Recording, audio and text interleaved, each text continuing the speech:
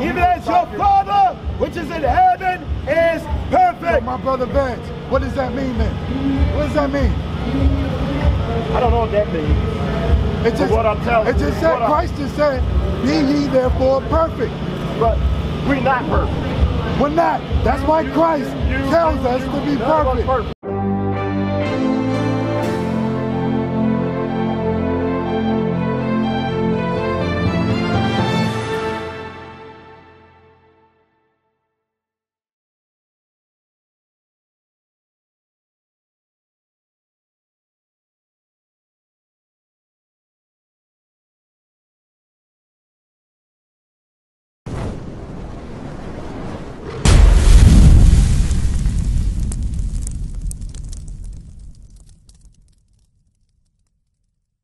Well, let me ask y'all a question. Okay, good. Can I ask y'all a question? Go ahead. How do you get saved? How do you get saved? How do you get saved? How do you get the kingdom of heaven? Y'all believe in God, right? How do you get the kingdom? We ain't got the kingdom yet. Right, we don't got it. That's right. We don't got it yet. How do we get it though? We want it, right? You gotta go Do your Savior, but there's an action. There's something you have to do. What do we have to do? Do you know how do you get it? How do I get it? How do you get it? I don't have it yet. I don't have it yet. Nobody has it yet. Right? The kingdom. So what are we doing? The kingdom isn't here yet. So how do we get But we can make our own kingdom. Yeah, we can. We can make our own kingdom. We got to start building our own development. All right, let me ask you a question. According to the Bible, how do we get the kingdom? The Bible don't tell us. It don't? Let's see. Matthew chapter 19, verse 16. And behold, one came and said unto him, Good master, what good thing shall I do that I may have eternal life? So my brothers, my family over here, the Bible says, good master, meaning an Israelite man came to Christ, and he asked Christ, what does it take to get the kingdom of heaven? You know? And he said unto him, Why callest thou me good? There is none good but one. So Christ responded. Christ said there's nobody good but one. You know? That is God. Right?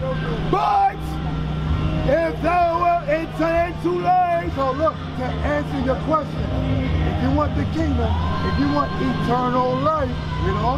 Keep the commandments. You what? Keep the commandments. So you want the kingdom? That's the question. I got the kingdom. You got it already? I got the kingdom. Well, I don't totally get the kingdom. You got the kingdom. Luke 17. Yes, sir. That's what the Bible says. That's what the Bible says. We're going to prove that. 17. The book of Luke, chapter 17, verse 20. And when he was demanded of the Pharisees when the kingdom of God should come, he answered and said, the kingdom of God cometh not with observation. Neither shall they say, lo here, or lo there. For behold, the kingdom of God is within you. It's within you. It's within me. It's within us. The kingdom of heaven is within us, my brother. So you were right. So what do we have to do in order to get the kingdom? We have to keep God's commandments. But guess what? If we, as a whole, if we don't keep God's commandments, it's not going to come. Right? We're going to stay here in slavery. We're going to stay here in captivity. So we need everybody. We need all of our people to start keeping God's commandments. That's what God is requiring of us. For you to keep the Sabbath day. Do you keep the Sabbath? Keep your commandments. Yes, sir. You keep the Sabbath day? I keep the Sabbath. I'm not perfect. Look, I don't keep those commandments.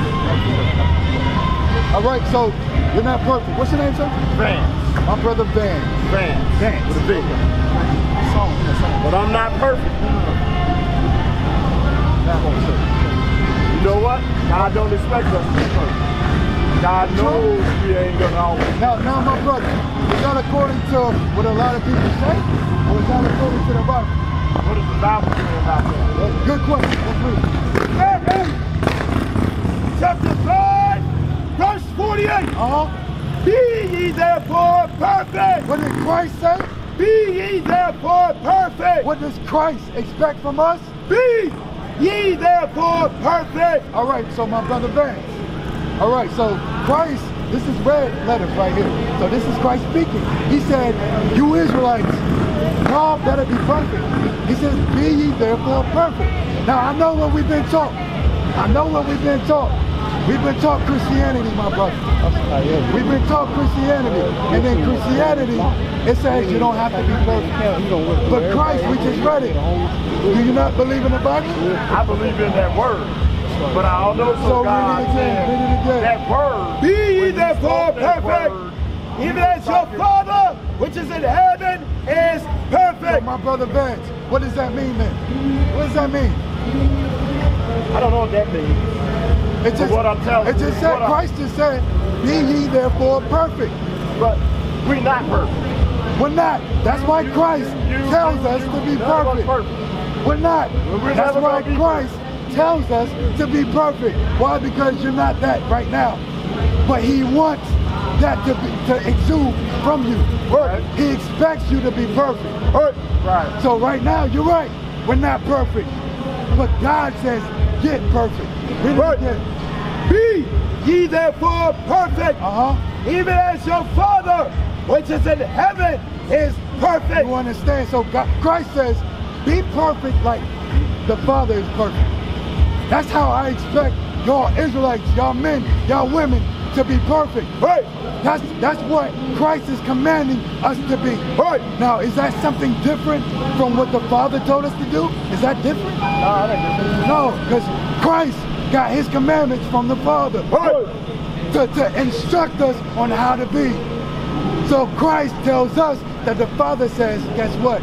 Y'all got to be perfect. So what are we supposed to do? Excellent question. Go back to Deuteronomy. Actually,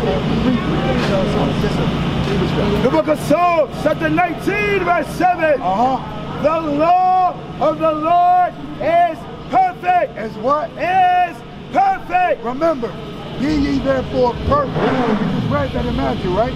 So the law, we're in Psalms right now. It says the law of the Lord is perfect. Doing what?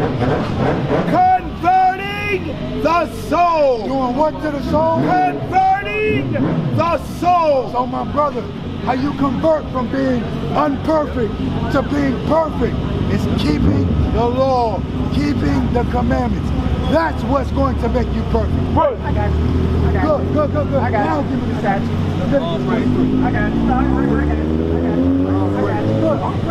got you. I got you. I got you. We're here with you, my brother Van. We're here with you. I got you. I got you. Leviticus chapter 23, verse 1. And the Lord spake unto Moses, say, speak unto the children of Israel. Speak unto brother Vance, his family, his nation, read on. And say unto them concerning the feast of the Lord, which ye shall proclaim to be holy. Shall be what? Holy. Read on. Convocations. So holy convocation. This is another way for you to be perfect, my brother Vance. This is how you convert to being perfect. Read on. Even these are my feasts. These are the Lord's feasts. So this is how we get perfect in the ceremonial laws. Read. 6 days shall work be done. 6 days.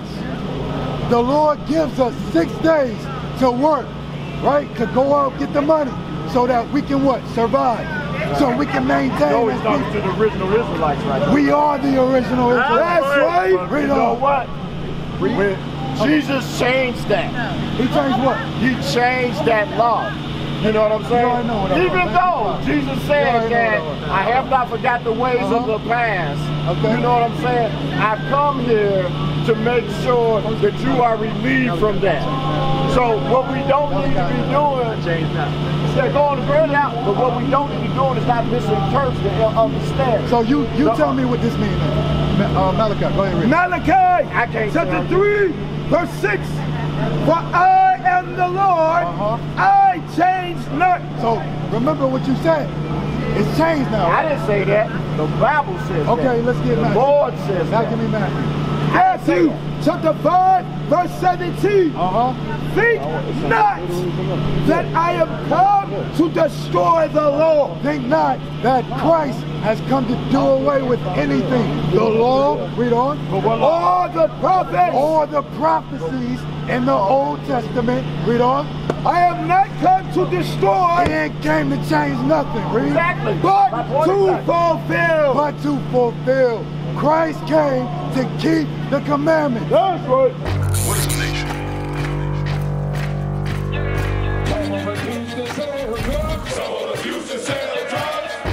Nation is men leading by example.